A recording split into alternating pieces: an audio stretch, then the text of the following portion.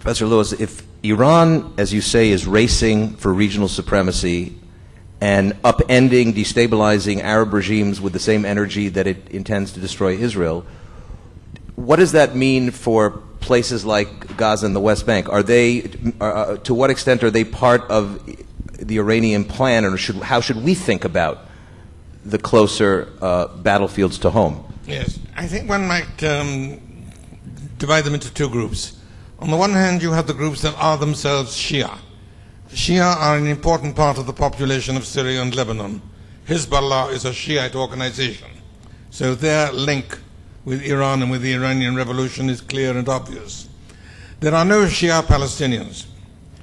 And as I said before, where the distinction doesn't exist, it's not important.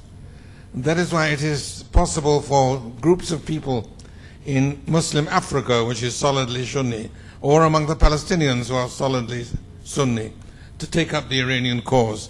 And that is why I think we find that Hamas has accepted support from Iran and is rallying to the Iranian cause, because for them, in their historical religious awareness, the Sunni-Shia difference is not that important. So therefore, on balance, because there's a major debate, Professor Lewis, that has been going on about this conflict, meaning in the narrow sense the Palestinian-Israeli conflict as a part of a subset of the Arab-Israeli conflict, that we're really in an ethno-national conflict, some say, we're in a political conflict, some say, but from what you're saying, to what extent are we really in a religious conflict? I think that in the Muslim perception, it's basically a religious conflict. It is to decide who will dominate Islam, whose version of Islam will prevail in the Islamic world. And there is no doubt that the Iranians have plans going far beyond the Middle East, extending eastwards into South and Southeast Asia, westwards into Muslim Africa. And there are signs of that in various places. The impact has been enormous. As I said, it had the same kind of impact as the French and Russian revolutions in their days, with the same kind of response. There is one other point, which I think I will mention, if you would allow me. And that is what I would call the apocalyptic aspect. In Islam, as in Judaism, as in Christianity, there is a scenario for the end of time, when the final battle takes place between the forces of good and the forces of evil, which for Christians, Jews, and Muslims alike means between us and them, the us and being differently defined, the them being more or less the same. In the Muslim view, no, and let me correct that. In the view of a certain section within the Iranian leadership, it's not by any means unanimous, that time is now. For a group called the Hojatiyah, whose main leader is Ahmadinejad, the apocalyptic time has come. The Mahdi, the Muslim Messiah, is already here. The final battle between the forces of good and the forces of evil has already begun. That is extremely important for another, not immediately related reason. And that is the question of Iran's nuclear weapon. The Soviet Union had nuclear weapons right through the Cold War, but neither side used them because both sides were aware that if either one did, the other would do the same, and this would lead to mutual destruction. MAD, as it was known at the time, mutual assured destruction, was the main deterrent preventing the use of nuclear weapons by the Soviets.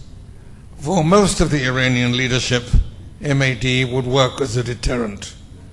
But for Ahmadinejad and his group, with their apocalyptic mindset, mutual assured destruction is not a deterrent, it's an inducement. They believe that the end of time has come. The final battles are already beginning, and the sooner the better, so that the good can go to enjoy the delights of paradise in the divine brothel in the sky, and the wicked, and that means all of us here, can go to eternal damnation.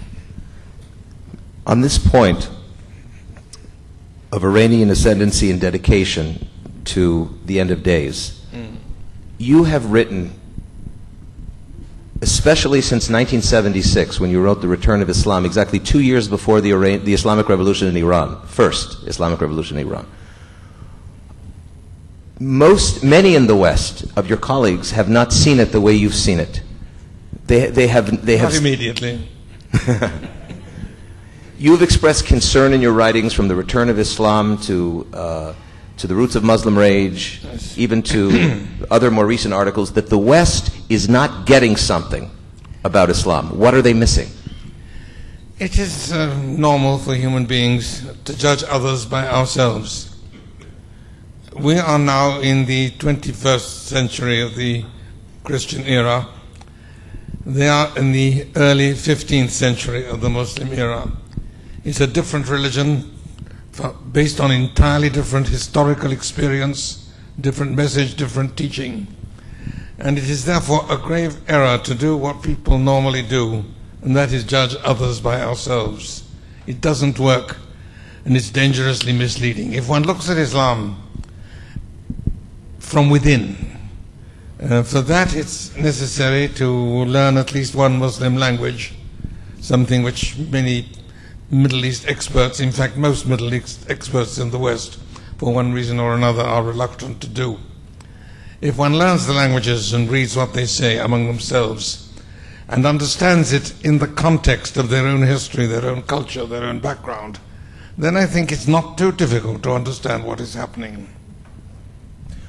Then why is it, if Egypt, Saudi Arabia, the Gulf states, the Palestinian Authority and the West Bank are publicly condemning Iran and their servants, their Sunni and Shiite servants, shall we call them, or proxies or surrogates, why is the Arab establishment unwilling to fight when they are so frightened of what they perceive as an existential threat to them?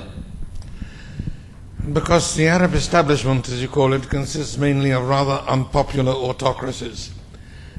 I mean, looking at it from a Western point of view, if you look around the Middle East, you could divide the countries into two groups.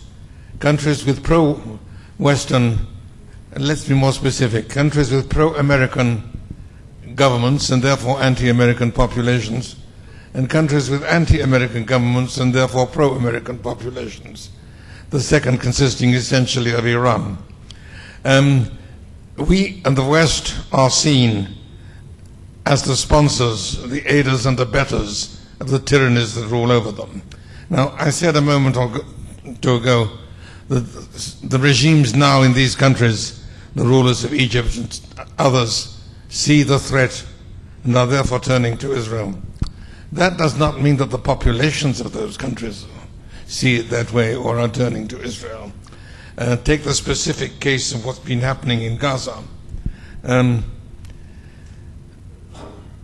Mubarak and his government and his whole ruling apparatus feel mortally threatened by the pro-Iranian presence in the Gaza Strip and are very happy to see it demolished. But that is not the case with a large part of the Egyptian population. I mean, the Hamas people in Gaza are a part of the Muslim Brothers. The Muslim Brothers constitute a very significant opposition group within Egypt and the Egyptian population. And there too, since the Sunni-Shiite business is not important, the revolutionary appeal, even the apocalyptic appeal of Shiism, has some impact.